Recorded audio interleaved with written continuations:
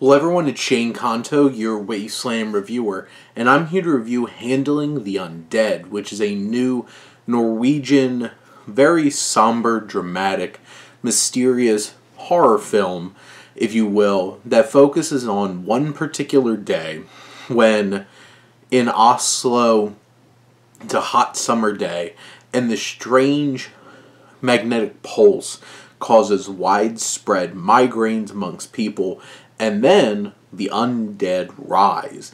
And this particular story focuses on specific groups of people who are reconnecting with their perished loved ones who all of a sudden are alive again. And this film is very methodical, very somber, and very harrowing in the way that it's constructed. This is not going to be the kind of film where, this is a zombie story, but this isn't like a flesh-ripping, bloody good time that a lot of people would expect out of a zombie film. This is a fresh, different take from writer-director Thea Vistendal, who really creates a dramatic look at grief as we set the stage, looking at a grandfather, a mother, an elderly sister who are all processing the losses of their loved ones. And then all of a sudden, they're brought back to life. And how are each of these people going to handle this situation? And to what lengths will go to reconnect. And there's moments that are beautiful and tender and very human and authentic, brought to life by these actors with the very depth handling of this story from Vistendal. And there's so much to just engross yourself in this tender and engrossing, but also somber and harrowing feeling of there's inevitability.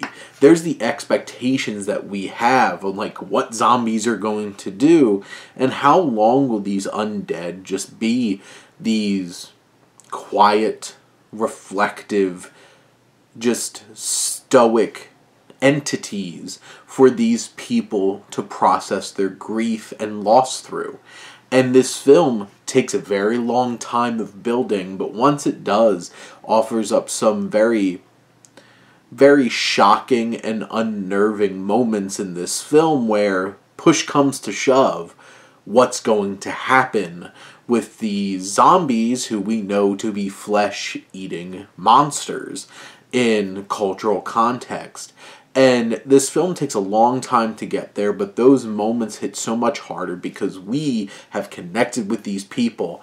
And this film is about loss and grief and the folly of humanity to believe that some miracle can come and wipe all of that sorrow and loss and grief away and just bring our loved ones back. It's such an interesting and reflective take on this subgenre of horror.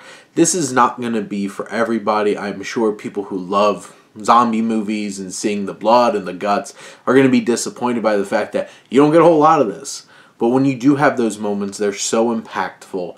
And this film is well directed.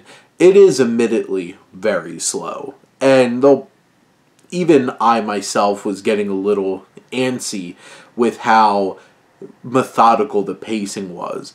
But in the end, this is a beautiful, somber story about zombies, loss, grief, and just the unfair expectations that humanity puts on trying to overcome our grief. But those are my thoughts on Handling the Undead. Let me know what you think and let's talk some movies. But thank you as always for tuning in and supporting your Wasteland reviewer.